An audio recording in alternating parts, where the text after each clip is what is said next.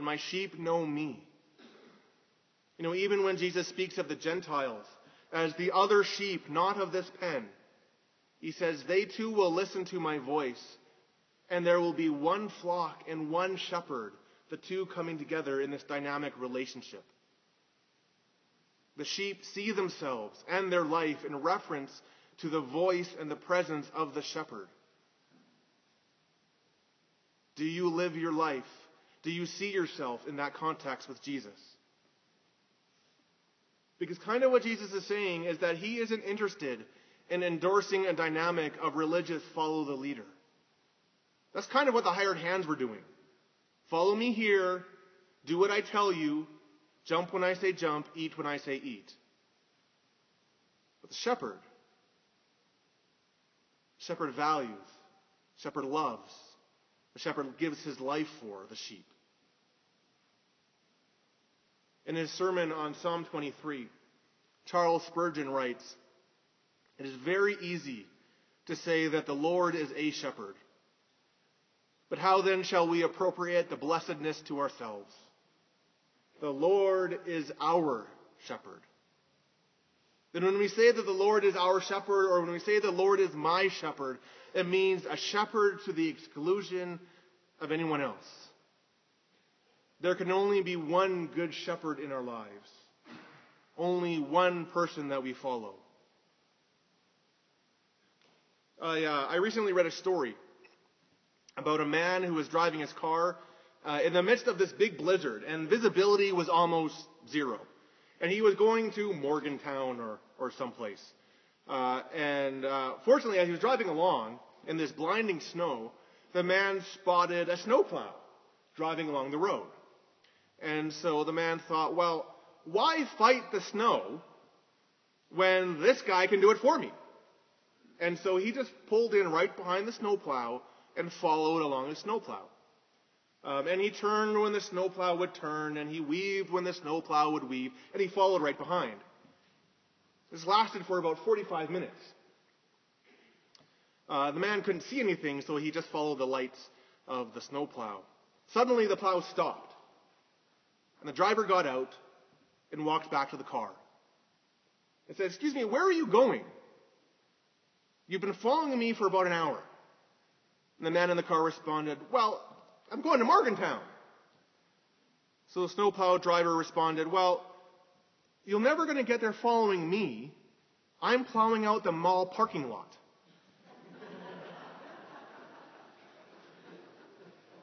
Sometimes we find ourselves following someone that we think is good, that we think will lead us to a place that we want to be in, only to find out that that's not the case.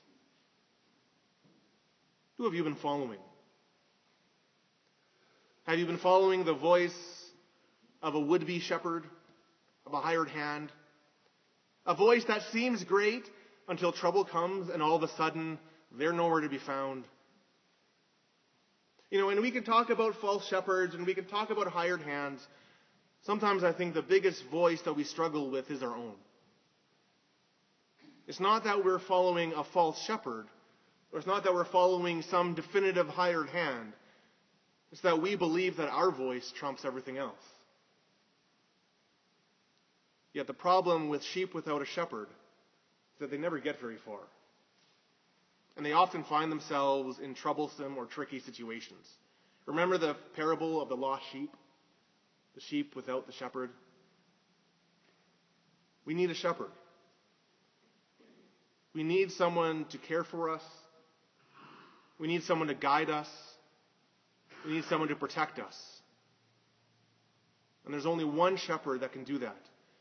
Because there is only one who, out of the depth of his care and his love for his sheep, would drive himself to lay down his life.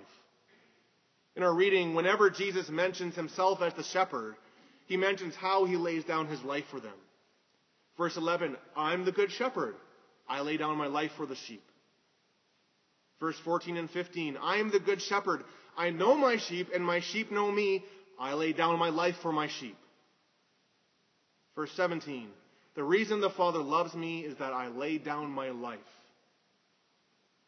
What makes Jesus the good shepherd and the very echo of what God spoke of in Ezekiel is his complete sacrificial love for his sheep,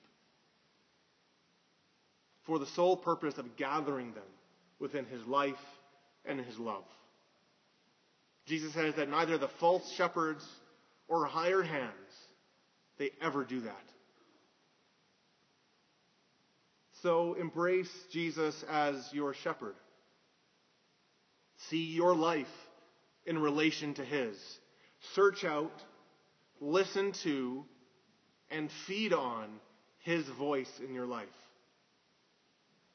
To know Jesus as your shepherd is to know him for your life right here and right now. It is to exist dynamically with him as you go through your life of work or your life of play.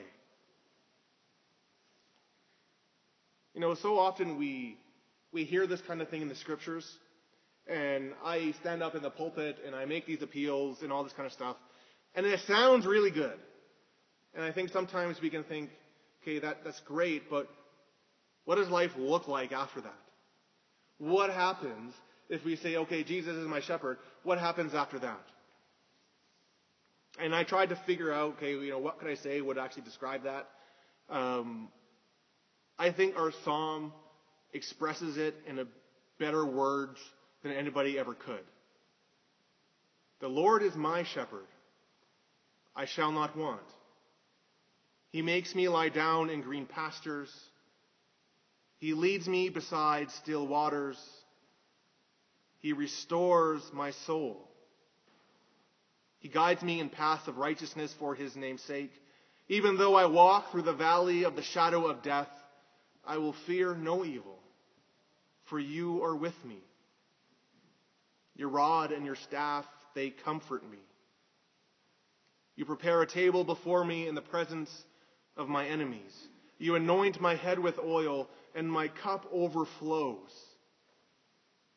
Surely goodness and mercy will follow me all the days of my life, and I will dwell in the house of the Lord forever.